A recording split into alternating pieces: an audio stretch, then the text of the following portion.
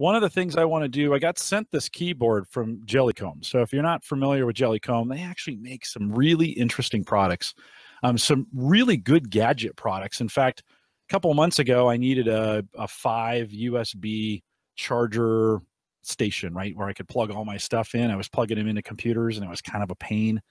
And so I picked up a little $16 5-port USB charger. It just does the job. It's got a little blue light on the bottom, super inexpensive, super durable. It's been great. In fact, I've dropped it a couple times and it's held up. They just recently sent me this mini Bluetooth touchpad keyboard, which you can see by the size of my hand. It's pretty small. And so a couple great things about this. I've been testing it for the last couple weeks. Actually took it on the road with me to Podcast Movement and was working on it a little bit in the plane. Bluetooth enabled, so it attaches to just about anything that uses Bluetooth. Makes a connection, all the keys you would expect. One of the cool things is it's got the right and left key, right and left click down here on the bottom. It's also got page up and down and that little button that's right there. And it's got actually a 0 latency little touchpad right here. And so the kitchen PC has been what I've used this on most. We got that up there and connected to it. Really easy, one button connect. It finds it and installs its piece of cake to get it done. It literally took me about 7 seconds to get it done.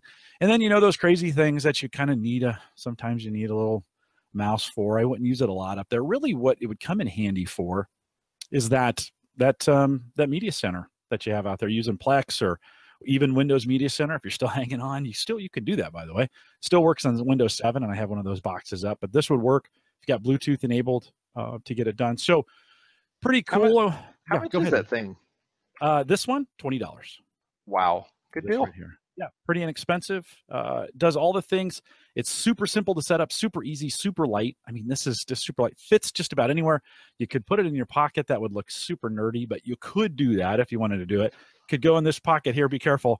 I wouldn't, this is like one of those phones. I would not, you could probably, if you put this in your back pocket, you could probably snap it, but fits just about anywhere, nice in the bag. It's going to become a part of my gadgets in the bag. If you're somewhere like a plane, Dwayne, you do a lot of flying. If you're on a plane and you can't get a full size, right, PC going, pair this with your phone. It would work out pretty well.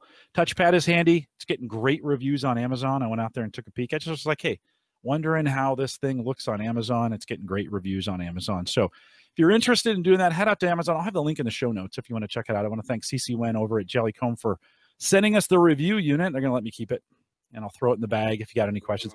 Guys, it's not that difficult, just a keyboard. So if you've got one of those things that if you've got those situations where you might be using a full-size keyboard and mouse, or you're on a plane or whatever, kind of a handy little device to have. Check it out. I'll have the link in the show notes, or just Google mini Bluetooth touchpad keyboard from Jellycomb, and we appreciate them sending that over to us.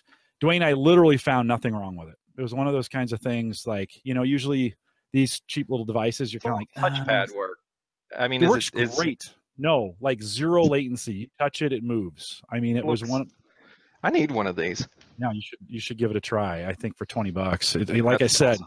Yeah, no, pretty cool. Thanks, Jellycomb, and we appreciate that little review for them. And if you're interested in that, check out the link in the show notes.